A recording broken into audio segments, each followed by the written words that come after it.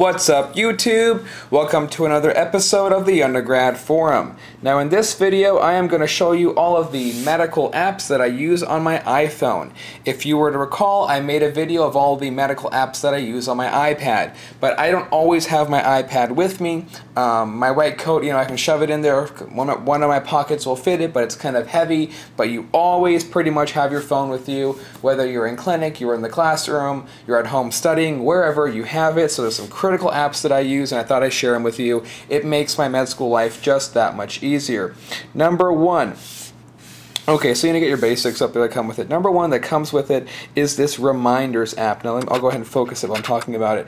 The Reminders comes with your Apple phone, and I would actually recommend that you even tell your patients about it. So whenever I'm sitting there in class and say I suddenly realize, oh, I need to call so-and-so at 3 p.m. and ask them a follow-up question regarding, are we going to be meeting tomorrow to talk about something, I'll just make a quick reminder. And you can put... it can even set, so you'll set a reminder, and you can just set it there as like a list, or you can set a reminder to it actually alarm you at a certain time to remind you of something. I'm sorry I keep saying the word remind here, but I use it all the time, and I even tell patients, if you have to take a medication every single day, say like at 8 a.m. or 9 a.m. or in the afternoon, just set a reminder, put it on Remind Me Daily at that certain time, and you will never forget to take your medication. It's just like a simple thing, and if you have to take multiple medications at multiple times, help your patients just program it in, and they will be set.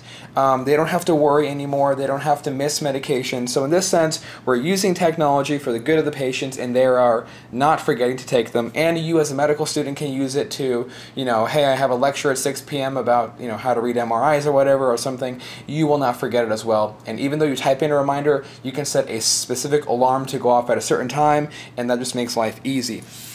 The next thing here is, let me show you the icon, is called Dropbox. It's an online free cloud service that I use. Everyone I know practically uses it, and the beauty of it is you get like a couple gigabytes for free, and what you can do is upload directly to Dropbox.com, or you can download an app and you'll have a folder that Dropbox will sync with the cloud.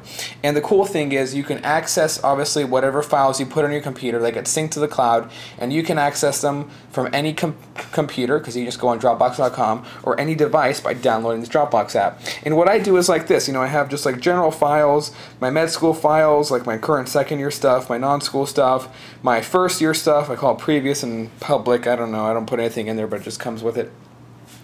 And it's real cool, look at it now. I have all the classes I'm taking: Path, Pharm, Clinical Path, Behavioral, what we call Clinical Foundations.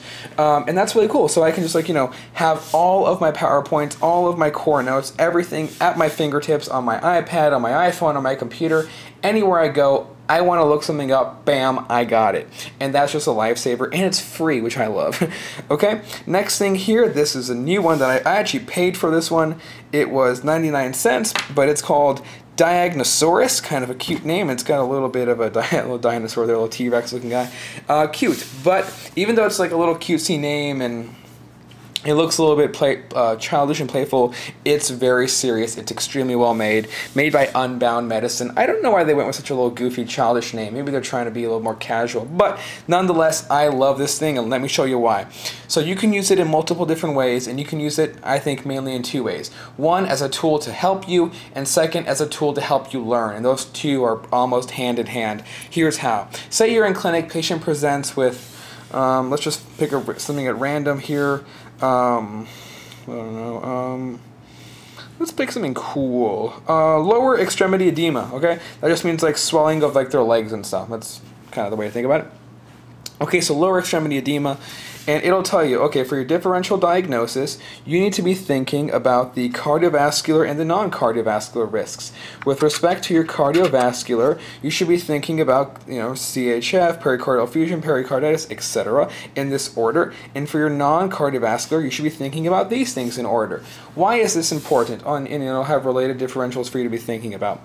And why is this important? Because what if your patient has unilateral edema? You should be thinking about that, probably DVT, I suppose.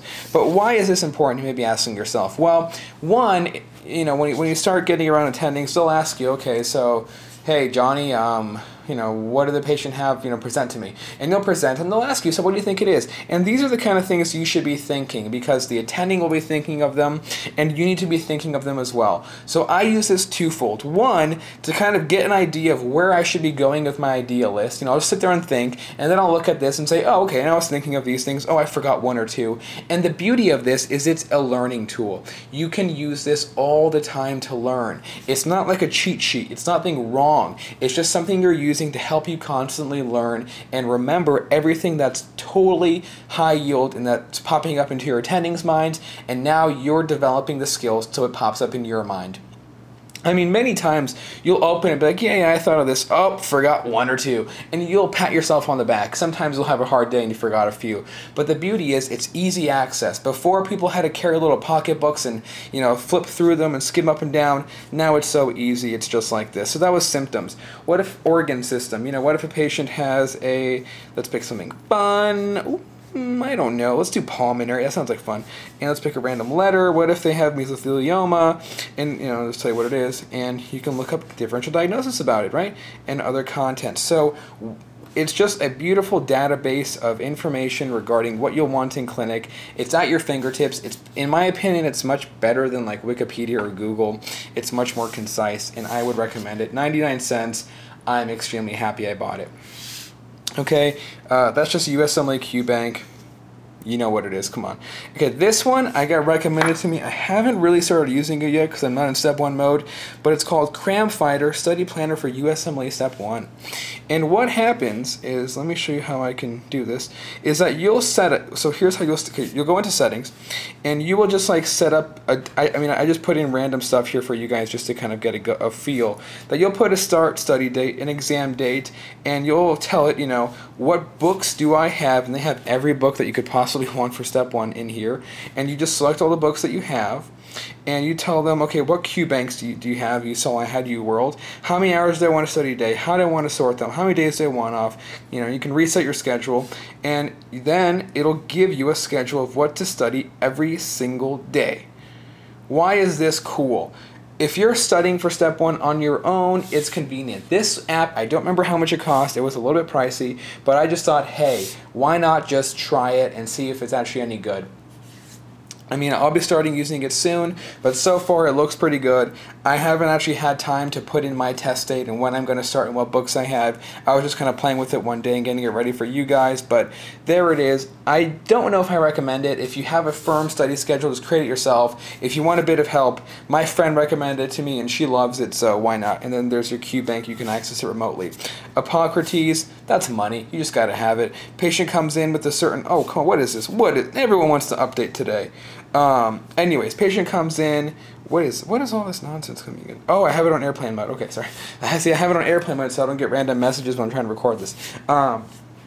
Hippocrates, you've just got to have it. Why? It happened the other day to me. I was in the clinic, patient comes in, she had like a full chest full of medications, and she's like, here they are. And I'm like, what are these? This is like a Skittle bag. And beautifully, I popped out Hippocrates, and because each medication will have like a certain shape and color and certain writing on it, you can easily identify the medication using Hippocrates. And you'll say, hey, do you take this for your high blood pressure, for your high cholesterol, or whatever? And she'll say, oh yeah, that's what I remember that. And so it's just a beautiful, simple tool to help you identify medication, and when you can actually look up medication and learn about black box warning and dosing for peds and for adults. So Hippocrates, when it comes to pharm, bank money.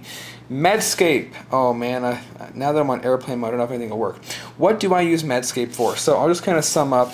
Medscape, Skyscape, and Medical Info, which is from the University of Maryland. I know, I turned off my internet, calm down. Or what's it called? It's from the University of Maryland Medical Center Medical Reference. It's called the, Medical Info. And so these three, in addition to Unbound Medicine app, are all three things that you can use to search the internet for specific diseases. So say you are reading about a patient that has Kaposi's sarcoma, or a patient that comes in that has mesothelioma, or a patient that comes in having I don't know, Graves' disease, whatever. You can just type it into any one of these four. Unbound Medicine is going to be more of like a an article search, while these three, Medscape, Skyscape, and Medical Info, these three are going to be more of a search of like a database of information. So if you want to learn about Graves' disease, just type in Graves' disease. I unfortunately can't type it in. You just need to just type it in there. Maybe I can. Let me try it. Let me see if this one will work. Oh, good. This one works without an internet connection. So there you go. And okay, so we just typed in Graves' disease together. See, now we're friends. Overview of Graves' disease. Let's look at the background. You just read it real quick. Okay? You want to look at a picture of Graves' disease. What are we going to show? Okay, it would need internet for that. Pathophys, just, read all about it. So that's the beauty of it. It will teach you, how to work it up. What are you going to need for your differential diagnosis? Treatment and management, what medication, it leads you through how to take care of your patients who have a certain condition. So that was Medscape. Skyscape, let's see, it's the same thing. The reason why I have all three is that sometimes I'll type it into one and I'll realize it didn't do such a good job and another one did. So let me type in here. This one, it doesn't search automatically. You have to type it in all the way and then click search for it to come up. So there's Graves' disease, and here we go again. That's not what I wanted. So let's search again. Let's see if it comes up. Okay, there we go. So Graves' disease definition, same thing, right? So sometimes some diseases are just better in one than the other, so that's why I have both. Same thing for the medical info. One thing that I just realized with you guys here, Medscape and Skyscape work offline, so if you're in a region of the hospital or somewhere where you can't get a good connection, your Wi-Fi is not there, the signal on your phone's low, you can just use those two, but Medical Info is pretty solid as well. And this Unbound Medicine app, this is oddly enough the same people that make the Diagnosaurus, or whatever it's called. You can just look up articles, so it's kind of like a free PubMed. Not as full access, but nonetheless. Now one here is called, okay, this one's called eponyms, or eponyms, I don't know how you pronounce it. And what it really is just like, you'll notice things like Graves' disease or, sorry, I'm out of breath here, or Hashimoto's thyroiditis. And so let's just kind of work through one together. You'll get it. So endocrinology, Waterhouse-Friderichsen syndrome, who is that? It just tells you what it is. So things called eponyms are things like, or like Whipple's triad. You will be asked this by guarantee by someone. So these things that just have like a name in the field of endocrinology, like plumber's disease.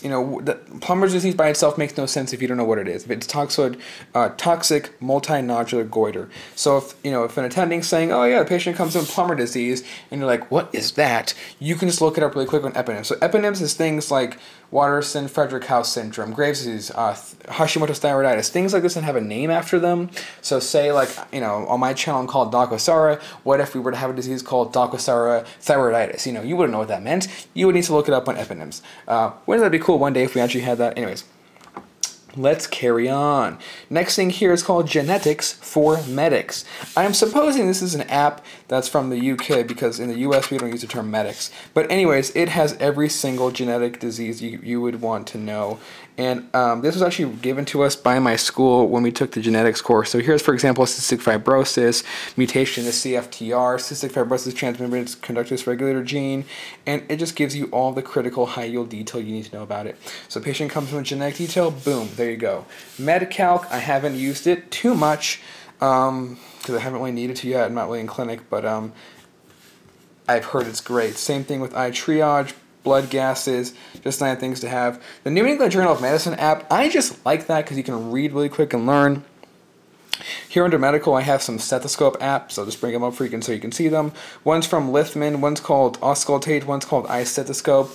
They're all just there for you to practice listening to auscultation sounds so you can get better at listening for various murmurs. Here I have Inkling. Inkling's the app that you'll recall from the iPad video, in which I had various textbooks. The 2 textbooks I have is Bates' Guide to Physical Examination and Robbins' Path of Disease. 2 big books that I use, whether it be knowing your path or knowing how to do, say, a physical exam or something. You can access those textbooks on the go, and the beauty really is the search function, where you can just find what you want really fast as opposed to having to flipping through a book. And here, 3 things, keynote numbers, pages, nothing special. Flashlight just comes in handy. This stuff all comes with it. NPR News, YouTube. Oddly enough, YouTube is a medical app as far as I'm concerned. If you want to know how to do physical exam, if you want to know how to do something, how to do certain sutures, just YouTube it, man. It's so easy. Chrome, Flashcardlet, that's the app that I use to access my flashcards that I create on Quizlet.com for free. Shazam, there's like some calendar stuff, and some Southwest and some photo. No, that wasn't really medical. But that's it, guys. Hope you enjoyed this video of all the apps that I'm using on my iPhone for medical school. And the main one I forgot to mention, Safari. Come on, that should have been a given. But anyways, hope you guys enjoyed those apps. Let me know if you have any questions. Please let me know what apps you use and that you have found useful. I would love to know. And as always, enjoy your studies.